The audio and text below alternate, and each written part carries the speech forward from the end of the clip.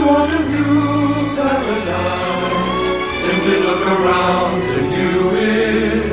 Anything you want to do it. Want to make the world, there's nothing to it. There is no life I know to compare with pure imagination.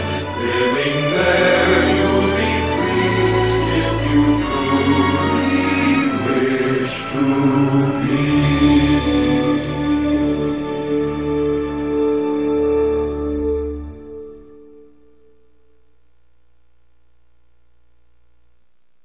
Willy Wonka and the Chocolate Factory received mixed reviews from critics when it premiered in 1971. Roger Ebert loved it, calling it probably the best film of its sort since The Wizard of Oz.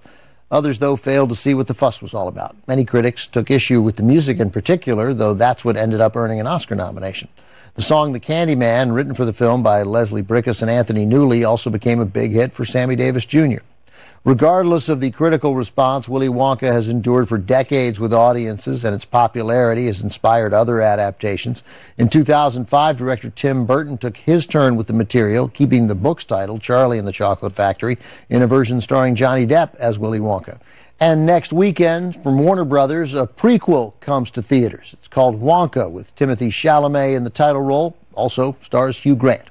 Coming up from MGM in 1939, Lionel Barrymore stars as a grandpa looking out for his grandson. On Borrowed Time is next on TCM. Next on TCM, On Borrowed Time. Then Max Dugan returns, and later, Little Lord Fauntleroy. TCM strikes it rich tonight. The turning of